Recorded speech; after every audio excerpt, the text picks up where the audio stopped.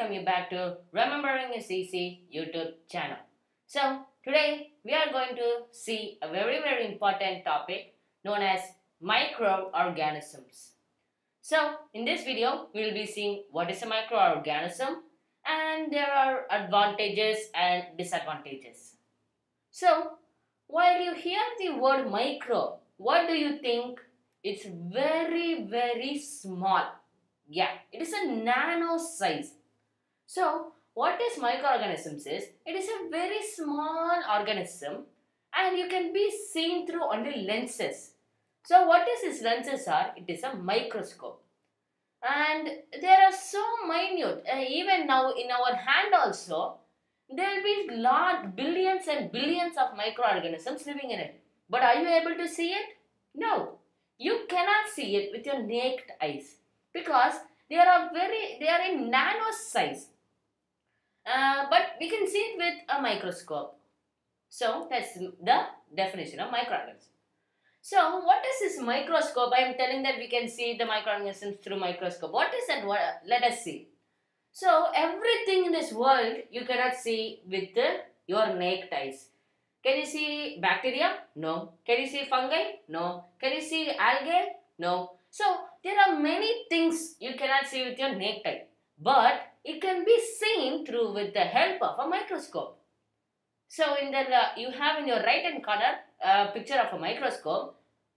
So what I did is I kept some microorganisms and I am showing the picture of my output. You can see here my output.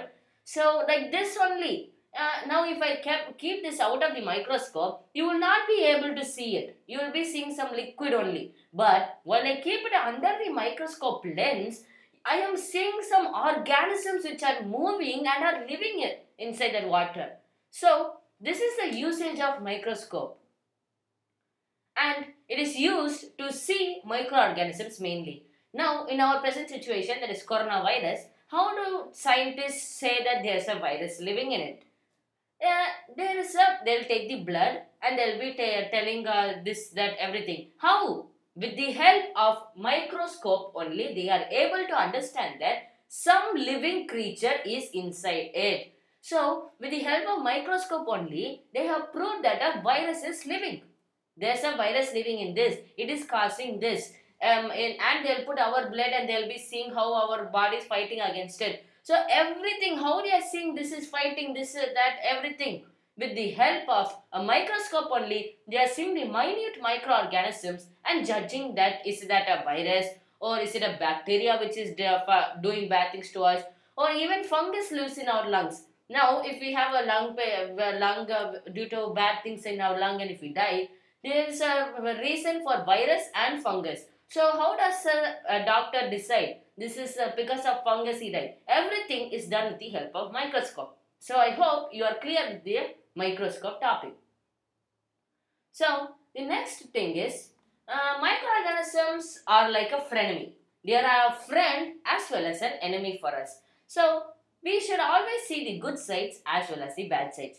First, always I go for the good. So what are the advantages of microorganisms? The first point is the bacteria will be living in our body. Yes, everyone might have known this. So in our body, in our stomach, it will be living. So why does it does means, now while we eat food, we need to digest the food. Why? Because then only all the nutrients from the food gets to our body to provide nutrition. So this bacteria, what does it do means, it will be digesting the food what I am eating or what you are eating, what everyone is eating, and they will be taking the nutrients from it and available to us and neutralizes the toxins. Toxins are very bad for our health. So they will be neutralizing it. So what is neutralization? Now if there is too much acid, it forms hydrochloric acid, we will tell acidity, and we get chest acidity. They'll be telling Tamil Nenju acidity, like that, they'll be telling, so etc. So to neutralize this acid and base, when we acid and base forms together, it gets neutralized. So bacteria helps in that process. The next one is microorganisms have many industrial uses. Mainly it is used in the food production and medicines. So if you see medicines, injections and all, how does injections work? We just put, now what do? We just put an injection and then we'll go, and then what we will tell, I put it now in our present corona situation, we are telling that we have to put Covishield, Covaxin, etc. By putting them, what is the usage? No one thought.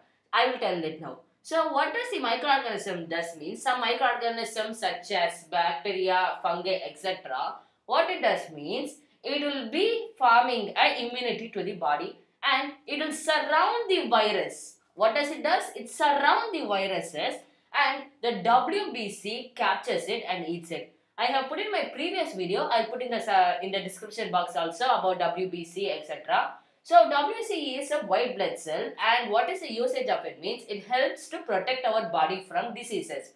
So the WBC leaves some some, how can I tell, some fungi or bacteria out of it, and it is antibiotics. That name is antibiotics. So what is this antibiotics? It kills the disease causing microorganisms. I'll be putting my further video what is disease causing microorganisms, etc. So it will be surrounding the disease causing microorganisms, and then the WBC, what does it do means, after the antibiotics surround it, it starts to eat it and kills the microorganisms. I mean disease causing microorganisms. So this is how medicines work. And for food production, now if you see means in a baker shop or while now you make a cake in your home, you will be seeing if you leave the dough for some time, it starts to grow. It's like it is living and it starts to become buff. How does it happen means, there will be some yeast present inside it. So the yeast will start to respire. Now how we are respiring, that is even microorganisms also respire. And they breathe, they do everything. They are also living organism only. But why they are microorganisms means, they are very minute, they are very small. So that is why microorganisms. So let's come back to our topic. How does cake gets buff? So the yeast will, that is, it will respire carbon dioxide. What? Carbon dioxide, CO2. Then I'll be putting my further videos also.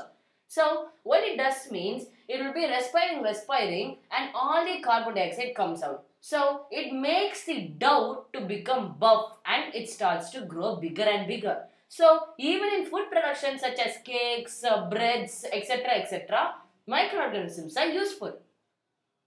So now we saw the advantages of them. Now what are the disadvantages of microorganisms? Let us see.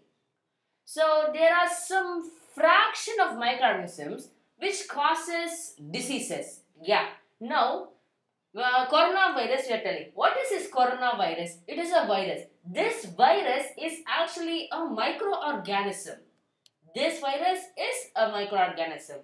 So this disease causing microorganisms has a name called germs. We tell simply germs, but the another name is pathogens.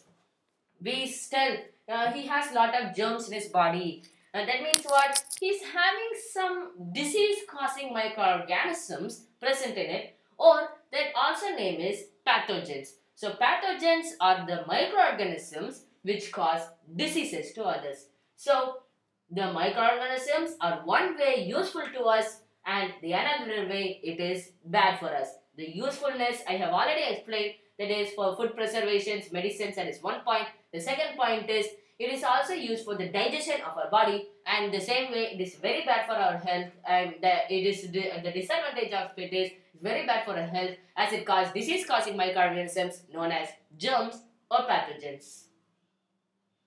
So I would like to say thank you for everyone watching this video. If you like the video, put the like button, subscribe and share to your friends. Thank you. I will meet you in the next video.